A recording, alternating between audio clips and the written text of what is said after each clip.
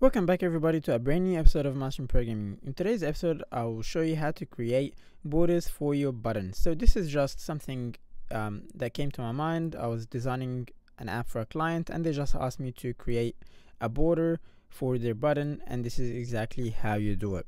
You simply click on the button. First you need to connect it to your file, and I will just call it auth button, just like this. And what you need to do is, in your view, the load, you simply need to come over here, and they also wanted to have a corner radius. So what a corner radius is pretty much curved corners, and what we need to do now is first create the border. So we just need to say reference that button, so auth button dot layer dot border width, and I'm gonna give that a 1, and that's just how thick you want the line to be.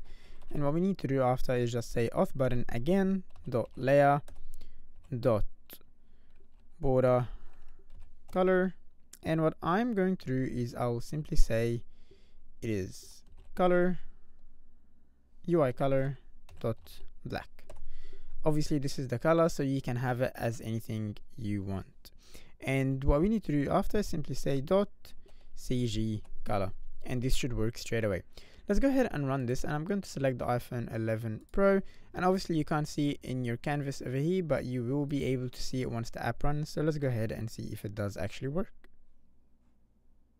Okay, perfect. So as you can see, the button does work, and as you can see, we have the border here which is black. We have the curved corners just like we want, and at the moment this button would crash the app if we click on it, but as you can see, the design is exactly how we wanted it to look like. Thank you for watching, and please remember to leave a like and a subscribe to this channel so you can help it grow.